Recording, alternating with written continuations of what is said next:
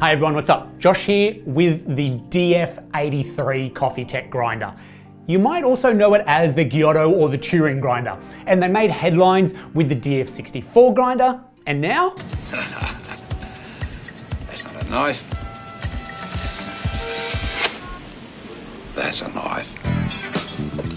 The DF83, much like the DF64, very similar workflow and looks, but it does bring with it some learning curves from the original DF64 run of grinders, because I think we're up to like version 4 of that grinder at the moment. And on the one hand, you've got grinders that had to be modded to be really great grinders. And then on the other hand there, you've got a company who actually listens and is quick to resolve these issues to bring out newer versions.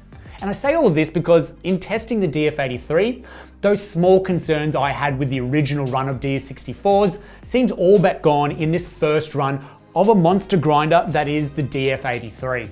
These design improvements from the DF64 include no longer a vinyl wrapped aluminium body. The body of the DF83 is a high quality metal body painted black or white.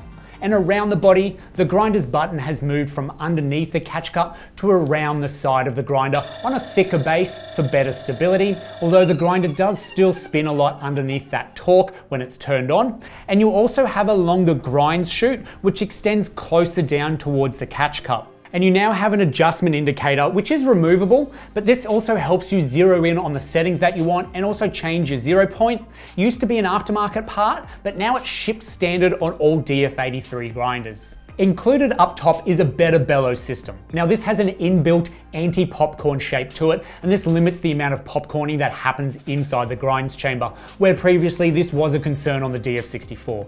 The bellows itself, it's a little shorter, and you don't get that same pressure like you do on the DF64. However, with bigger burrs and a bigger motor, I found this does alleviate some of the causal effects of retention you do get on the DF64. Now, as far as retention on the DF83 is concerned, it's not going to win any prizes. However, it is consistent and reliable when using the RTD method and the bellows. You can expect a 0.2 to 0.4 gram fluctuation in your dose after that initial loss of around 1 to 2 grams to the burr chamber. And in terms of cleanliness, well, it's really the same story. So long as you're using the RTD method, you'll avoid a lot of the static that tends to create clouds of grounds sticking to the outside of the grind chute. And you get a bunch of other accessories which you didn't before, like an extender to the catch cup, which really acts like a dosing ring as well, and this works to minimize any grounds from flying out in using the catch cup. When grinding straight into a portafilter, it does a decent job of this, though when sitting on the portafilter, it does slide into the sides of the basket, leaving grooves around the outside of the coffee. So as dosing rings go, it is a small part, but hopefully this is something that Coffee Tech would be willing to fix on newer models. Then you have that catch cup riser, which was popularized with the DF64. It's now made of a flexible silicone rather than 3D printed plastics, which is a nice touch as it's less scratchy and much easier to place the catch cup into the riser. Now you also get a grinder brush and an atomizer for RDTing your beans when single dosing. And they're fairly small, inexpensive details, but it means if you haven't already got all of this gear, then jumping straight into something like a DF83 means you're gonna get the best out of it. And I do think you want to be RDTing with this grinder, especially when single dosing. Now, I make a point of single dosing because that's essentially what this grinder is maximized for with a 50 gram capacity hopper. Except when you now use the included hopper that comes with the DF83 that holds 250 grams. Now this is not blasphemy. This is a real commercial advantage for two very specific reasons. And you're able to remove the forks off of the DF83 and then begin grinding retail bags of beans of 250 grams up to 500 grams at a time, which makes this quite an affordable deli grinder.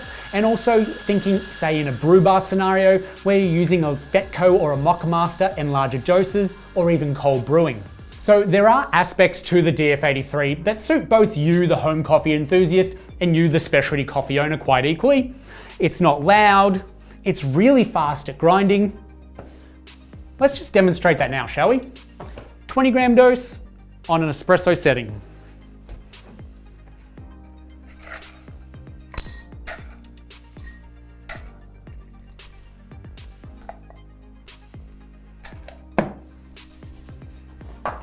Right, put the little catch cup holder on there.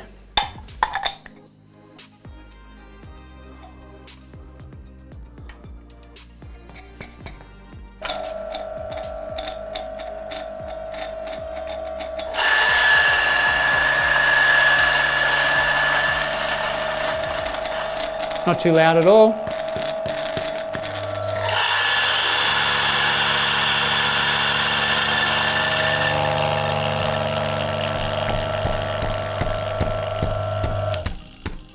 It's a straightforward grinder to use, and it's easy to keep clean and has low retention, though it does come with that aspect of having to align the burrs. However, if you are going down that track of large flat burr grinders anyway, this is pretty well unavoidable. And the DF83 uses what's known as a wave spring washer for the top burr carrier, as opposed to individual springs found on the narrower DF64. This makes taking the top burrs on and off much smoother to do. Now, it doesn't improve the alignment at all. That is something you still need to follow through with manually, but it helps with overall user experience, with maintenance, and taking that collar on and off. Now the burrs. These are an 83mm stainless steel burr, and quite a standard burr set, rotating at 1400 RPMs behind a 550 watt motor. So there is some heft to this grinder. Not unlike a Malkonig EK43, which is another beast in its own right. That uses 98mm burrs and a 1200 watt motor.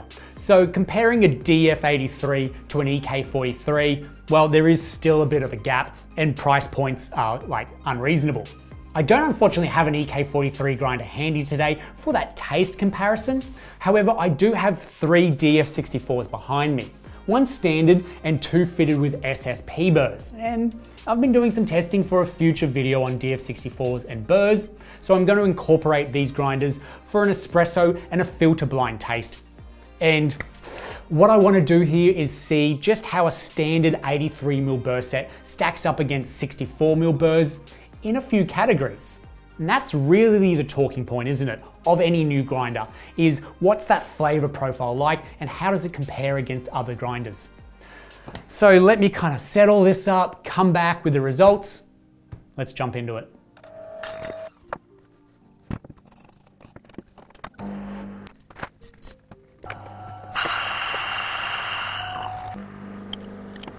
All right, 4 espressos, 2 different grinders, 4 different burr sets, 4 messes on the bench.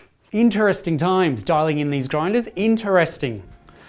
Let's just stir these up for a second. I'll spin them around so I don't know which espresso is which, and then we'll come back and we'll chat a little bit more.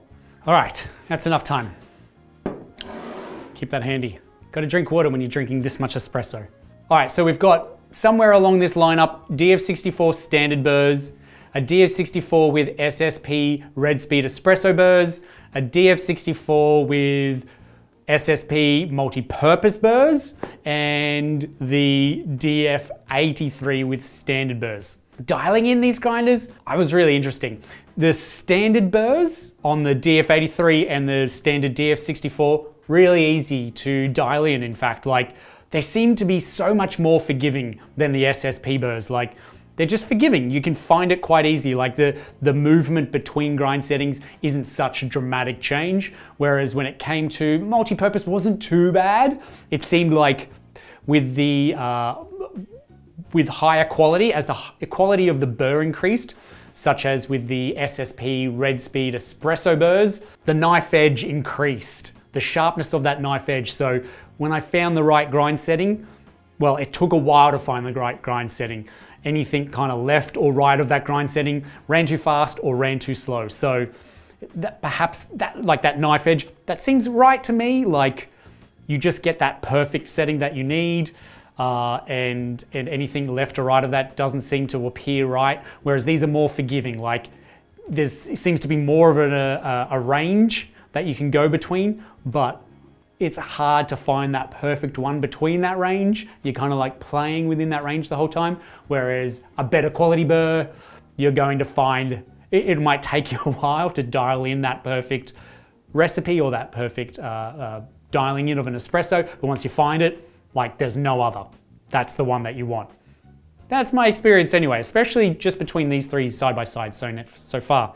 Time to taste the espressos. This is going to be interesting. All right, so just a little bit of background on this espresso. It's an Ethiopian coffee, tasting notes of mandarin, blackberry, and vanilla custard. It's a natural coffee. So it should be full-bodied, but with, some citrus, some fruitier notes punching through. I like that. It is, it's rich, full-bodied. There's definitely that like mandarin coming through, but maybe with a little bit of peel. It's a bit, yeah, it's heavy, it's rich, it's lingering. That's good. All right. Good start. Wow. Much, much sweeter, like clean, like wow, like the texture on this is like, there's barely any texture in this. It's super sweet right up front. No hint of like peel or bitterness at all, just delicious. Equally delicious. Stands up probably in like a milk-based drink. This is like the espresso of it. Wow. Just the contrast between those two espressos is impressive. Wow, that's enjoyable. That's kind of sits in between, but it has its own highlights. Not as much sweetness, body, texture. There's more creaminess in this one than there is in the bright one. So it has like the attributes of all of these past two. I mean, like all of this coffee I'm probably going to enjoy. It's dialed in, it's delicious Ethiopian coffee, but this seems to share across the attributes of those last two that I just tasted. And probably a more enjoyable aftertaste too even. It's like, let's rearrange these in order of brightness to body. So full bright, full sweet, full acidity. We've got this one, which adds more texture, just slightly adds more texture. It's got almost the amount of brightness and flavor clarity, flavor fidelity as this one does. This is good. This is really tasty. Then I think this was the full bodied one. So we're gonna go this one again and this one. So full bright, acidity, clarity, fidelity, delicious as a fruit cup. This just adds a little bit of texture to it, but it still kind of maintains the acidity and the brightness in the cup. Possibly my favorite cup, sitting on that one. Creaminess, the next cup, creaminess, sweetness, still there. Kind of had the top and the tail of each end. This one kind of like is the all-rounder, I suppose. And then this one is, yeah, just heaviness, just rich, full-bodied, way more than these three. Interesting, because, you know, like if I was to look at it and be like, this one is completely different to these three, well, I would suggest then that this full-bodied, like heavy, rich espresso, which stands out from all these three completely, would be the DF83. That's just my guess now because it just seems that way, split between 3 and 1. What these are, I have no idea. Now, all this coffee was RDT'd, WDT'd, distributed, tamped, and got within 2 seconds of each other. So, really happy with how each of these espressos ran. Let's see. Like I said, this has to be the DF83. That's just my feel. If it is, it's gonna have a yellow dot underneath it. Ha, completely wrong there. That's a red dot. Wow. There you go, red dot. Wow. This was the red speed. This was the DF64 red speed espressos, which seems to like confuse me a little bit, but not, I guess. Perhaps just with that full bodiness, didn't quite get the recipe right for it, even though the recipe worked for these three. This one just maybe tad, because of the bitterness, I mentioned the bitterness, maybe it's just that over extraction. You've got to kind of adjust your recipe to the Burrs. Like I said, it was the most difficult to dial in to, like to get that setting right. There it is. Now, if I was to try and guess which one was the DF83 out of these three, probably the next one down. Yellow. Nope, white. Wow. All right, so red, white, blue, yellow, yellow. Wrong again. I'm happy to be wrong. It was the all-rounder. No, it wasn't the all-rounder. It was the one that was just as sweet as the sweetest and the brightest, but with a little bit more texture. Interesting. All right, well, that's espresso for you. Let's roll on up and do a filter tasting. So what I've got here is the 4 samples, the 4 grinders ground. I haven't put water on them yet. It's gonna be like a cupping as a blind tasting, but they've all been ground. I've crude sifted them previous to that as well.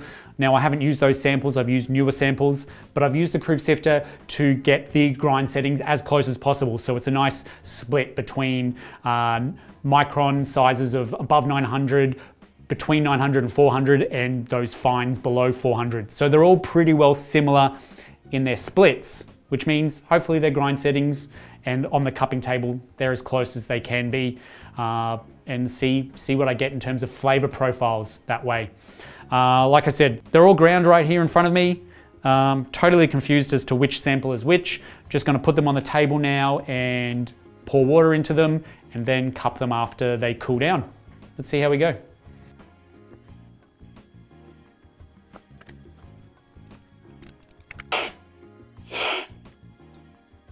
All right, so we're coming up to like 15 minutes now. I've passed through about 3 or 4 times. I think I'm just gonna pass through a couple more times, but I'm already seeing a pattern with the acidity and sweetness versus the contrast in the body and the creaminess of the coffees like we did in the espresso round, which is really interesting. And it would be really cool to see if the same pattern followed through. Whereas I've got this really bright, juicy, a lot of fidelity in this coffee right here with the flavor notes, and it just moves ever so slightly with more texture and more creaminess and less acidity and sweetness to this end cup. So it's almost as if I'm looking at the espresso round in the filter coffees here. But I'll let these cool down a little bit more, taste them a little bit more, and see if anything kind of jumps out as they cool down. That's enough slurping and sipping. That was really close, by the way. Well, close and not close. Like, I feel like, again, there's kind of like 3 that are sitting very similar and 1 that's not. Not that that really helped me last time, because I thought the 3 were the DF64s and the 1 was the DF83. But perhaps, again, it's the same pattern, you know? Maybe this is the SSP Burrs and these are the rest. Let's just go with that. Like, I really don't have a clue right now. So I'm just gonna go with what I know and what I've just experienced. So this should be red. Red, white, and blue. It is indeed red. Amazing. That's incredible. Yeah, really interesting. I think it probably goes to show perhaps it's just the recipe, the red speed Burrs for espresso. It's just like a knife edge, man. Like too fine or too coarse and you're gonna really affect the extraction of the coffee. That's just heavy bodied. A little bit more creaminess, a little bit more richness in the espresso Burrs. Interesting. For these 3, maybe the same again, if that's already proven to be the red. So I think what we went last time was red, white, this was yellow, and then that was blue. Like it went boom, boom, back and forwards. So red, white. No, that's blue. That's still yellow though, so that's in the right position. All right, so the yellow remains kind of like the all-rounder. The DF83 is the all-rounder. It has this, which one was this one? White. Multi-purpose. That's really interesting. So the multi-purpose had the most brightness and acidity for that filter coffee. Standard DF64 Burrs, excuse me, the standard DF64 Burrs, well, edged a little bit towards, it still had a lot of brightness and acidity, but it started to get a little bit creamy. It creamed up a little bit and was had a little bit more body and texture in it. And this was the all-rounder. I'm just gonna do one more pass. Yeah. All-rounder has just enough body to be enjoyable, but not too much that it takes away from any of the acidity or sweetness, which is fantastic. And then was the SSP Red Speed Burst. Now I'm really fascinated by these because it just hasn't proven. I expected like high fidelity, really sweet. I thought it was going to be at this end, especially for espresso, maybe not for filter especially, but obviously multi-purpose burst set comes in strong with that one. No winners out of these, but the DF83, really consistent. Interesting. As mentioned earlier on in this video, how coffee tech and the companies supporting them, they're entrenched in continuous improvements of their products like the DF64. And literally, as I was making this video, I was contacted by our supplier and they wanted to inform me that the Australian and the New Zealand models of the Coffee Tech 83 will further include extras as standard, like a new dial indicator that will increase the range dramatically past 90, and then use the full circumference to be able to adjust the grind size coarser and also track it much easier. Additionally, along with this, an upgraded burr set. From the stainless steel to a DLC diamond-like coating burrs, this is going to make a huge improvement, along with burr alignment straight out of the box, which is a huge plus and honestly great news for anyone within the Australian and the New Zealand network being able to buy this DF83 grinder, as I think it will just further improve what is, from my tests, an awesome grinder for filter and espresso. So if you have any further questions on the DF83, add them in the comment section down below and we'll get straight back to you. Stay tuned for the burr testing of the DF64 and we'll see you in the next video. Take care.